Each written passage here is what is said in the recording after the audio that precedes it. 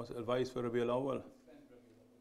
And Rabi Al-awwal should be spent just like life should be spent, in sort of increasing in our proximity to the Prophet ﷺ.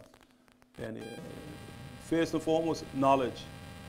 To increase in our knowledge of the Prophet ﷺ. Our knowledge is increased through studying his life, ﷺ, through studying his shama'il, through studying his shama'il, meaning his attributes, his qualities, through studying his khasa'is, his sort of elect and differentiating qualities, ﷺ, through studying his law, his sharia, ﷺ, that which he sort of came with and he moved heaven and earth for, ﷺ. And on the basis of knowledge of the Prophet ﷺ, thereby we can begin to increase in our love of the Prophet ﷺ. Knowledge then it always leads to love, okay? And without that, we should always be in awe of the Prophet ﷺ.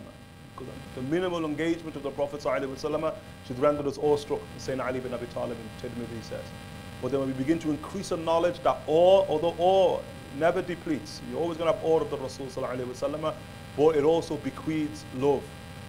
And so we want to increase in love through knowledge of the Prophet ﷺ. Love of the Rasul ﷺ. Love of the Rasul ﷺ, it has ma'alim, it has great signs. And so you'll find yourself, most of all, trying to be like him. They're the greatest signs of love.